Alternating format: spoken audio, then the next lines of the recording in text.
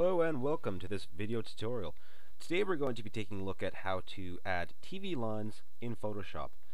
This effect is pretty simple to do, so let's go ahead and get started. As you can see, I've just got a basic image of the space shuttle here, and first of all we're going to have to create a custom pattern.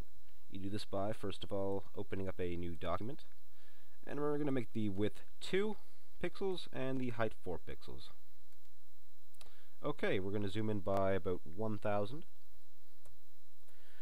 and we're going to use the magic eraser tool and take out that white background and make it transparent. Next we're going to go ahead and select the pencil tool and cover half of our document in black, just like so.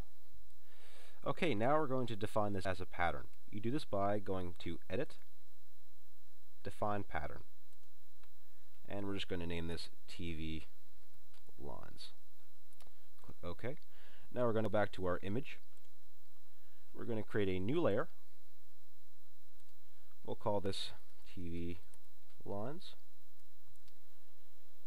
Press OK. And we're going to hold Shift and Backspace. We're going to select our pattern here. And we are going to set the blend mode to overlay. Click OK.